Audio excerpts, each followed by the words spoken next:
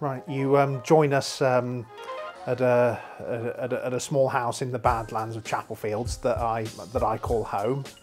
As you can see, it's quite compact, but you know, whatever it is that happens here really.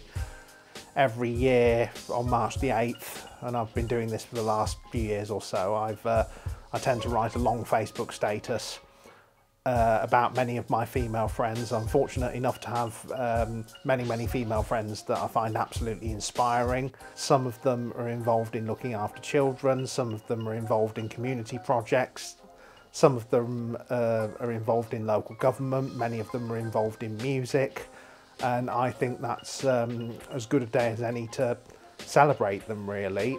My friend Christine McNaught is the manager of Fosa Women's Centre, who do some absolutely amazing work with women that have come from overseas and women that are generally at a disadvantage in life, through education, through training courses. They provide a platform, I think, for women that otherwise might be isolated. You know, if I see a cause that I think is worth championing, I champion it. Ladies and gentlemen, I'd like to welcome you to another Tin at the Nursery Tavern show.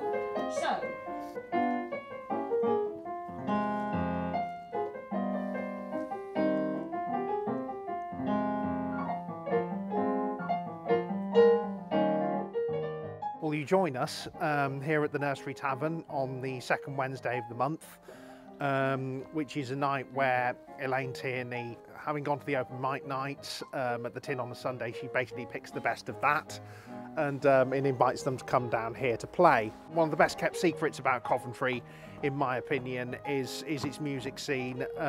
There's an awful lot going on. Not that many people outside of the said scene know what it's all about. So here is my attempt to partly redress the balance, and I've some experience as a performer myself. When I was a bit younger, I know how hard it is to get people to come and see you. I know how hard it is to promote. Many of these people are friends of mine, and I really admire and respect their talent. They've become friends through the music. I write reviews for Native Coventry, a local blog. Most of the ideas for what I review are my own. In between concentrating on the performances, they might see me just sort of doodling away. The notes, if any random person were to pick them up, might look pretty incoherent, but I do manage to kind of cobble them together, you know, and construct at least a few paragraphs. It's all part of the process, really. I write while I watch.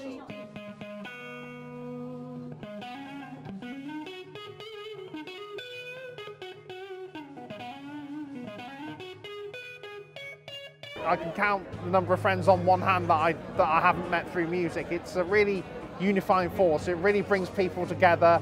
Everyone seems to know everyone in the local music community. I mean, they say there are very few degrees of separation in Coventry in general, but especially so in the music scene. People seem to know everybody. I generally think that there is more that unites people than divides people, and music, I think, is one of the best, if not the best, examples I can think of that. There was a sense of real community spirit, for example, at the Bruce Springsteen concert I saw last year at the Ricoh Arena.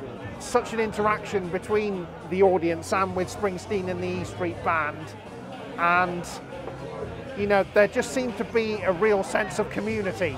One might listen to heartbreak songs when they're heartbroken, is because frankly misery loves company. When you're feeling that rubbish, I think you want to know that somebody is suffering at least as badly as you are, and preferably worse than you are. You know, there's a real kind of special emotional connection. I mean, certainly for me and for most of the people I know.